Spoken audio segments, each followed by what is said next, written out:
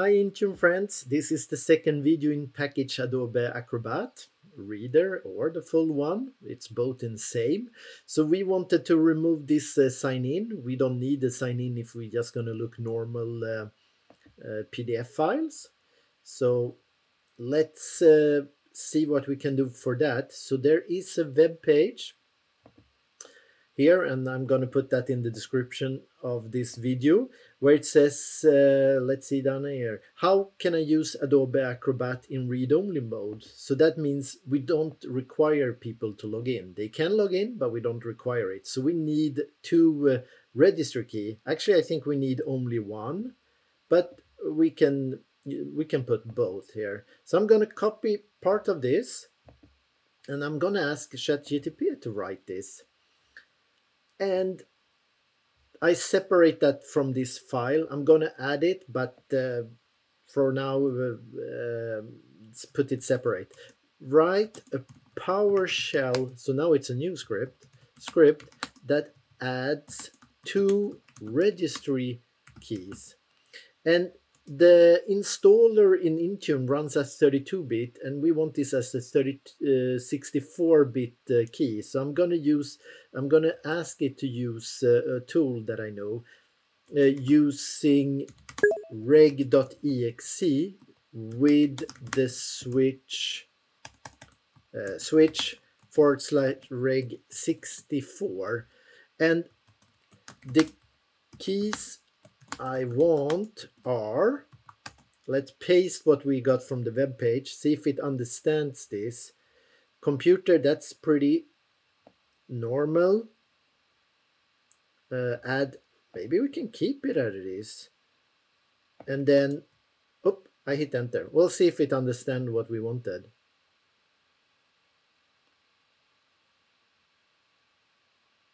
I think maybe not. We'll see here. It's a bit small. Actually, I think it does understand. Reg add. I think actually it did understand and do this good. Okay, let's trust ChatGPT. So I copy this code. I give a pretty bad explanation, but it looks like it actually did it. And we want that at the end. So this is from the previous video, where we created this, mostly by ChatGPT. And here, I'm just going to put the comment myself here. Create the registry keys to not force login. And we paste the code there. A lot of variables which I think could have been put here directly. So, wow. Yeah. Well, let's see if this runs. So I'm going to copy this code and run it in the PowerShell ISE just to see if it works, because I don't want to rerun the full script. And it has to run as administrator because it's HKey local machine and we don't have permission there elsewhere. So I have some old stuff in here. Yeah, that was the old registry key for the same thing actually. Smaller code. This is a lot more code, but if it works, let's run it. So I'm going to open up the registry place. So where they want it, HKey local machine, software policies. And if I do a little refresh here, there is an Adobe Acrobat DC. Oh, it created that one. Maybe the installer created that one. Fine. But we are missing two values here. Or, oh, it's adding, that's come from our installer who created this. But that's not what we want. We wanted the feature lockdown. Wasn't it here? Acrobat DC feature lockdown. Yeah, well, we don't have it. Let's run this first and see if we get error. So I click on F5 or this button. It says operation successfully 2 times. So if we go back here and do a little refresh, do we have 2 new values here? Well, we got 1 value. Were they not supposed? And we got 1 value here also. Okay, they were maybe not supposed to be in the same. Let me just verify the page here. The following key, I think they should have been in the same place. Maybe not. No, it actually did better than I could have done myself. It did exactly what I wanted. So under future lockdown, we should have this reduced. This is the most important. And then under there, it should create this key called CPM. And it actually did that. Yes, with this value. Okay, so thanks ChatGPT. This is very good code. I removed their comment because I already created mine, but could have kept everything. So we have one more thing. For new users who never started, they're going to get the end user agreement. We don't want that. So I'm going to add that to, I'm going to ask ChatGPT to write that also. So just going to ask, just to see, sorry, I'm jumping around here. Let's see what this one does. You remember when I started Adobe Acrobat, it asked us to log in. Now with this registry key, it shouldn't. So let's do that first. So we start Adobe Acrobat. And now we shouldn't get this sign in. We can start to use it directly. If we want to sign in because we have a license, then we could. So we get these questions also that we could maybe remove. So there is no forcing us, but we can sign in. So we have, so we can still use this. But we wanted to accept the end user agreement also. Let's see, for Adobe Acrobat script, please add end user license agreement is accepted by default. And we can't copy the full script because I have changed it now. So I'm just going to see what it, just going to steal that part and add to the script.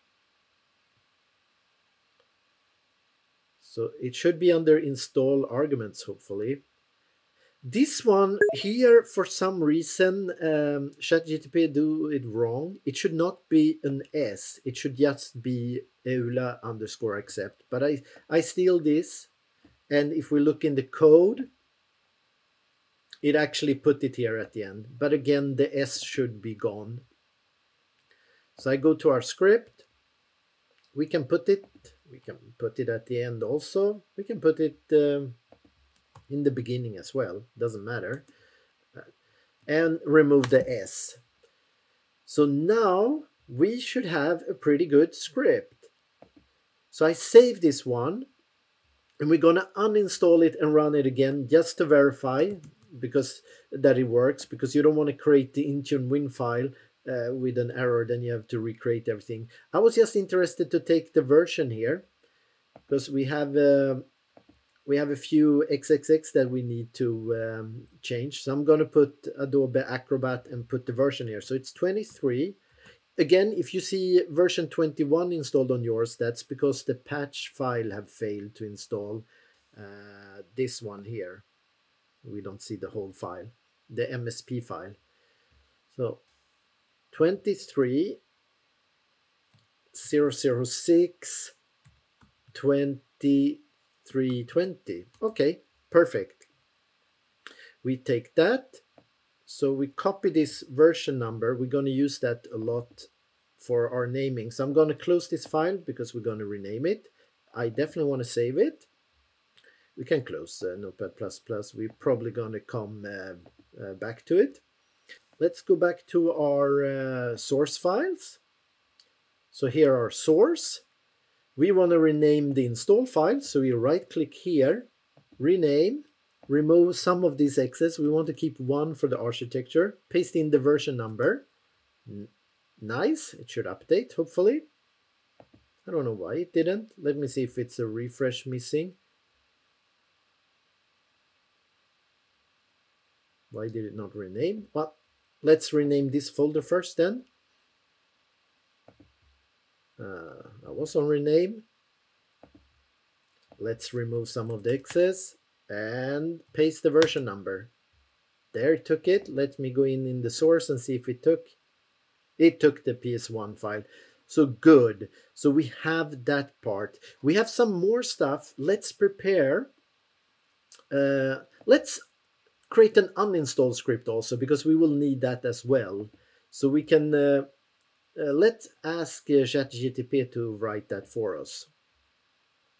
So let's see We want something that install where it says Adobe Acrobat starts with that, because it can sometimes it have DC in the name, so we're going to uninstall based on the name. So let's ask ChatGPT again, write a PowerShell script that uses, I will use VMI to uninstall any software starting with Adobe Acrobat. Let's see if we get a good script here. I like that part where, let's see, it explained, I like that.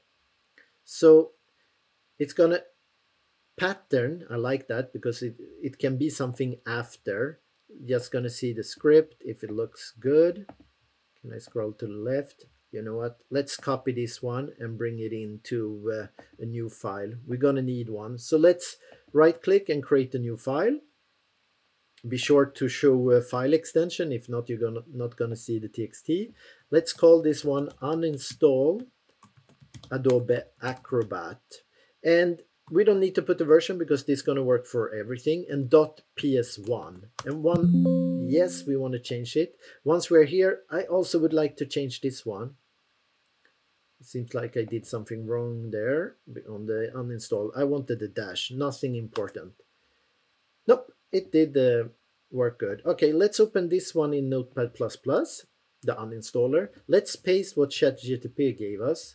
And I'm just gonna add again some comments here. All in green are comments. What it does, uninstalls Adobe Acrobat. And again, I'm gonna put the author, I'll put myself with ChatGPT, and again the date. We are still the 28th of September 2023. Let's see if this works. I like that it's, so what it does is, here's just the variable software pattern, and it's going to use that here. And then it says, put another variable who say get VMI of everything that's installed. Take any object where name is like, that's important. So it has to start with Adobe Acrobat, and then this asterisk says it can be anything after, which is good for us because ours is Adobe Acrobat, but then it's 64-bit. We could put the full name, but again, sometimes this one changed and it's called DC. Uninstall, I like it. It's going to take the software, if it finds multiple, software to remove, in software to remove, and then uninstall. I think this is going to work, but we don't know. So I'm going to copy this file, save it. And we have PowerShell IC open since the last time. So I'm just going to do Control-N to open a new one. I'm going to paste it in here. Before we run it, I'm going to do a clear-host, just so it's clean down here. And let's see if it works to uninstall. So I'm run this. I could press F5. See if this ChatGPT is working. It's actually say uninstalling software Adobe Acrobat 64-bit. It's exactly the one we wanted to remove. So I'm confident that it's going to work.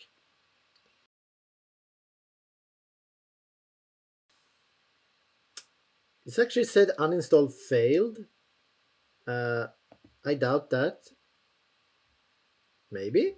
No, it actually is gone. It could be because I cleaned manually some of the registry keys. So maybe it didn't like that. But the uninstallation, for me, it seems to work fine. So what do we want to do next now? We have a lot of things to do, but we also have a lot of things done. So we have an uninstall script that works. We have an installer that works. Maybe we should test the installer last time because we added. So let's run the installer, and this time it should add the registry key that I removed manually and everything in one go. So if that works, then it's going to be ready to package. So I'm standing in the folder that doesn't exist. So I'm going to go back to the root and then Intune, Adobe, and source. So if we do ls here, here we have our install script. So let's run that one more time and just verify that everything works before we package it. After that, we are ready to package this and send up to Intune.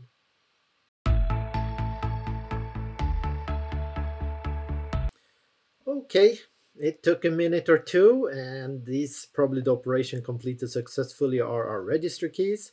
So let's start Adobe just quickly, Adobe Acrobat, and hopefully we don't get the login this time. Our installation looks good. I think we are good to go. Yeah, you can be our new default one. Why not? You're done for that. So before, one last stuff I want to do before we move on in the next video to package this. Let's get the detection method. How do we know that it's installed successfully? We could look MSI code, but that change over updates. So I nearly prefer to look at the installation itself, the file. I really prefer that actually. So if we go Program Files, Adobe, Acrobat DC, Acrobat, do we have the Acrobat? Yeah, this is sort of the main file. So if we shift right click or just right click and copy as path, let's copy where the path is, and we can add that as maybe for the installer file. Or for now, just put it in an empty notepad or notepad++. So this is the path to the file. So we can look if this file exists, but that's not really good enough. We want to see that it's the good version also. So right click, take properties. Let's see which version of this file it is. So if I do details, it is, let's put them next to each other. So let's verify that the version is 23.6.2032 and 0. So this we will use for the detection method to see that this file exists and it's this version or newer. Then it's a success for this package. So it doesn't run on packages who are newer than this. So it actually do downgrade. Okay, perfect. I'm going to run the uninstaller again so we can reuse this one. So I'm going to run the uninstall. It's this one, and uninstall it. And in the next video, we're going to start to package this and upload it to Intune and do a test run. Thank you very much for following along. See you in the next video. Thank you very much.